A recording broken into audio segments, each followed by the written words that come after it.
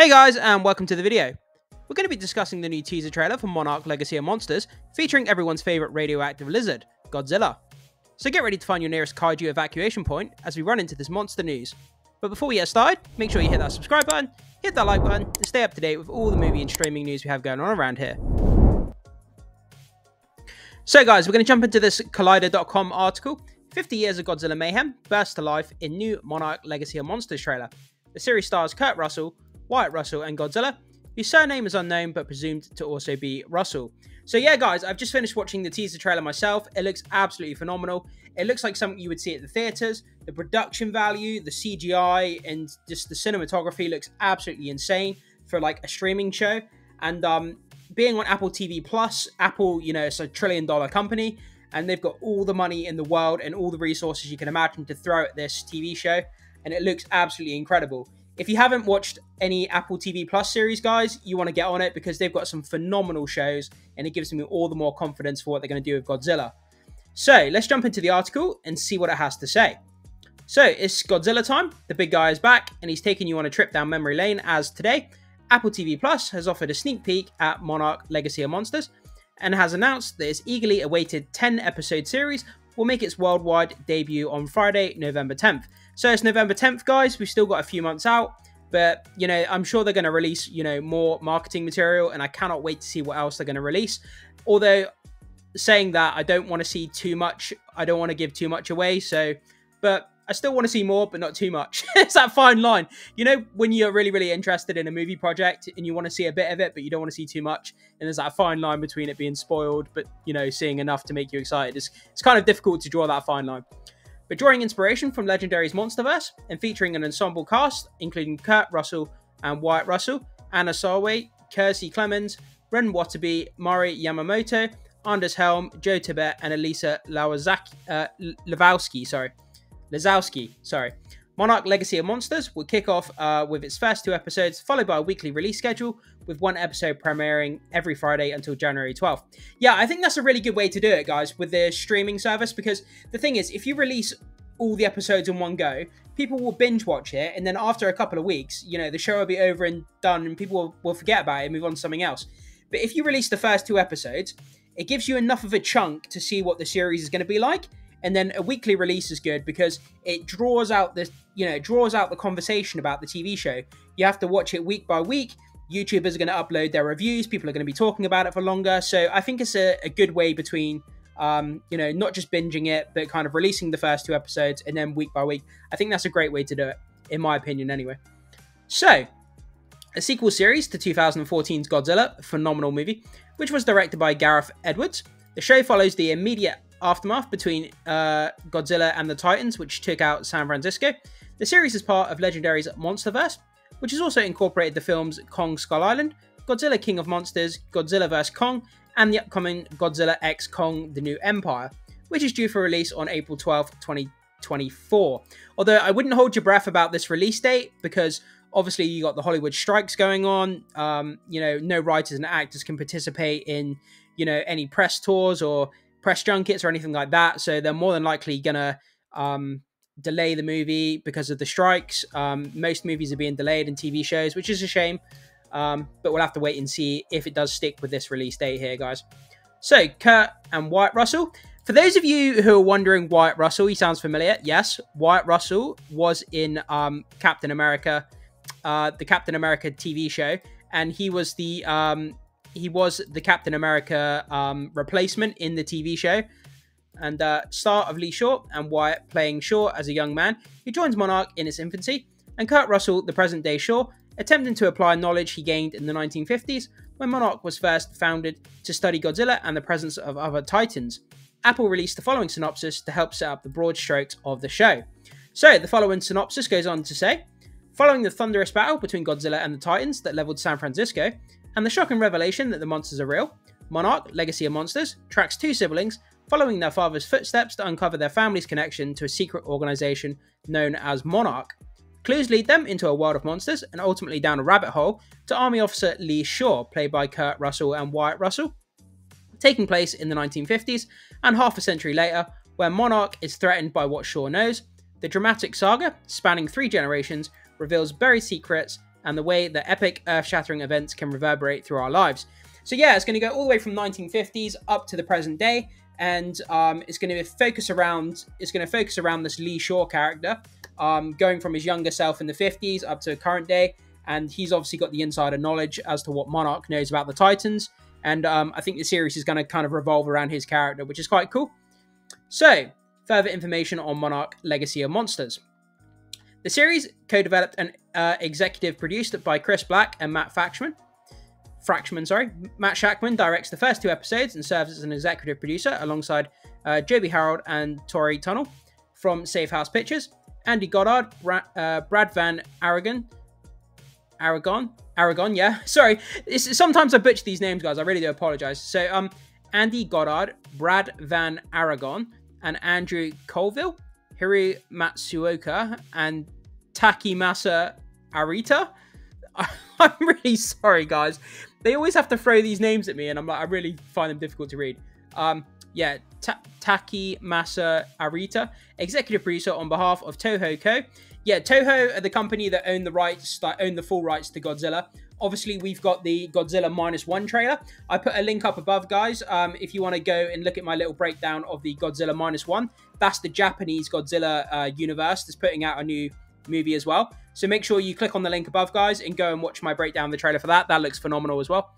It's a really good time to be a Godzilla fan at the moment, guys. You got 2 of these epic, you've got this epic TV show coming out. You've got Godzilla X Kong coming out next year, and then you've got the Godzilla -1 coming out. So that's 3 different Godzilla projects within the next few years. So it's a fantastic time to be a kaiju fan or Godzilla fan in general.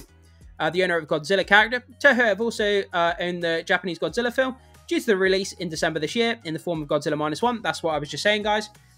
And Monarch Legacy of Monsters hits Apple TV on November 17th. Catch the official trailer for the eagerly awaited series and see your latest glimpse of Godzilla down below.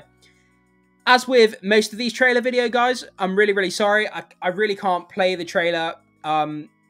I mean, I could try to play the trailer, but it's going to get copyright striked. We can quickly go through it just bit by bit and just do a small breakdown of what we can see. I'm not the biggest Godzilla lore person, so I'm sorry if I get anything wrong. But let's just kind of skip through. So we start off here with Kurt Russell, Lee Shaw, as his character's called. And it looks like here we've got some guys they're obviously seeking out radiation. That's how they pinpoint where the monsters have been. They have like radiation and Geiger counters. So they're obviously checking out a site there. And then we've got Wyatt Russell here. That's Lee Shaw, but the younger version. And then we've got this lady. I'm not sure who that lady is. Obviously, we've got the Monarch sign here, property of Randa, WJ. I'm not sure what that is. And then we've got some awesome, like, 1950s footage here of people sitting on a beach. And then you can see Godzilla's, like, spike in his back, kind of just poking out of the sea. Look, you can just see him poking out there, just on the horizon. Could you imagine seeing that in real life, just being at the beach, and then you seeing this massive row of spikes from Godzilla just poking out? But obviously back in the 50s, they probably didn't know what it was, so... Yeah, and then we've got this guy. He was from the Kong Skull Island movie. I've completely forgot what his name is, so I do apologise. Like I said, I'm not the biggest lore person. And then we've got San Francisco here. Absolutely annihilated. Look at this, guys. That was the fight that Godzilla had with the Titans in the first Godzilla movie. Just absolutely smashed San Francisco to pieces. The bridge there is completely bent as well, broken in half. You remember the scene from the first movie? I'll put up a quick image. The scene where he's like basically cutting through the San Francisco bridge. He's basically like breaking it in half. It's insane. So let's keep going. More of Kurt Russell. And then we've got obviously like, this is an atomic, I think this is an atomic bomb because they try and blow up Godzilla with an atomic bomb. And then they've put like a kaiju symbol with a cross for it. Obviously wanting to get rid of the kaijus. And then we've got more of these characters here. Obviously, part of the TV show is going to focus around these characters. I'm not exactly sure their names. I do apologize, guys, if you know them. Throw them in the comments below. We've got a load of redacted, classified notes here from Monarch. Obviously, talking about Titans, but it's all been redacted, so nobody can read it. We've got this guy here. I'm not sure who he is. And then it looks like we've got sightings here of a new Titan. I'm not exactly sure who this is, but he's like a big bat kind of Titan, which looks really, really cool. He obviously has the ability to fly. He has like a forked He has like a forked tail here as well, which is really cool. Could probably do some damage with that. It's like almost like a pitchfork kind of tail. Whether these are spiky enough to impale something with, I'm not really sure. But it'd be really cool to find out what he can do. Yeah, look, massive wingspan. It's like a giant bat. Pretty cool. I can't wait to see Godzilla fight him. That'd be awesome. Another picture of this lady. And then it looks like they've got... So they're gearing up to do some sort of classified mission. Looks like they've got kind of like spacesuits on to some degree. And they're going into this pod here, but I'm not sure... You know, is this being fired up in the air? Is it going underwater? Maybe it's going underwater to find out where Godzilla's, you know, originating from or something like that. I'm not quite sure. Then they're making their way through an airport. And they have signs here with Godzilla evacuation route. Could you imagine this being an actual problem in real life and seeing these signs? And knowing that Godzilla could attack you, and you've literally got to run to an evacuation point from Godzilla. Like, I wouldn't know whether to laugh at this or take it seriously. But I think this is quite a clever shot, because this is very reminiscent of what they did, obviously, with the COVID stickers. You know, where you had, you know, different routes telling you where to go for COVID and all this kind of stuff. But they've kind of adapted that into a Godzilla themed kind of version of that, if you like. That's the kind of feel that I get from it, anyway. If you guys understand what I mean by that. And then the next image, we've got Godzilla, you know, from the view of his back with these huge spikes. He's making his way towards landfall. And it looks like there's some sort of, maybe like a communication tower here, putting out some sort of signal, possibly, like luring him over to here. There's some sort of military installation or something here. I'm not quite sure what that is. Yeah, he keeps making his way towards that tower. More of Kurt Russell. And then this is where we get a shot of a really awesome Titan. Let me see if I can play that clip. I might be able to... Oh, yeah, look. Yeah. So this is like a massive kind of like spider or some sort of crab or something. But yeah, he looks pretty intense, man. Like, seeing that in real life would make me shit my pants, that's for sure. More of this character from Kong Skull Island. And then we've got what looks like a broken ship. It looks like a ship that's been turned on its side. And then we have a kaiju here bursting out of the middle. You can see him here bursting out the middle. It's that Bat Titan. You can see his head here, and he's got his wing. He's got a wing arm here with a wing, and his head's bursting out through the bottom of the ship. Pretty damn cool shot.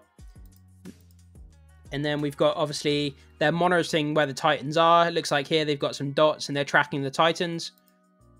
And there's another shot of another angle of that ship. This on land. It's been thrown over the side. How it got to that point on the land, I'm assuming Godzilla picked up and threw it or something. I'm not really sure. More shots of this lady on the bridge. Some plane... yeah, this is the shot that I was talking about from the original Godzilla movie, where Godzilla's on San Francisco Bridge, and he's just going ham, and he's basically just taking over... He's taking off the bridge, basically. And she's just jumped out the back of the school bus, looking around the corner, and we've got that iconic shot where Godzilla is coming around the corner, and it's pretty damn cool. And he literally looks at her almost. Imagine seeing that. You need to change your fucking pants after you've seen that. Woohoo! I bet his breath stinks as well. But yeah, guys, so that's kind of where we are for the trailer. It looks absolutely amazing. It looks incredible, especially with this finishing shot here. But like I say, Apple have got all the money and resources in the world to throw at this, and the CGI just looks incredible. The production value looks incredible, and it looks like something you go to the movie theater to see. And the fact that it's on a streaming show, just incredible, guys. But not only that, I recommend signing up to Apple TV Plus, because their shows and their quality of what they're putting out, the scripts, production budgets, the shows, they're just all incredible, guys. And yeah, it's looking really, really good for this show. And I'm really looking forward to November when this comes out. But that's kind of where we are at the moment, guys. So that's a little bit of a breakdown of the new teaser trailer for Legacy of Monsters. I'd love to know what you guys think about this. Jump down into the comment section. Would you be signing up to Apple TV Plus to watch this, or does it not interest you? Like I say, guys, I'd love to hear what you have to say. Thank you so much for watching, and I will see you soon.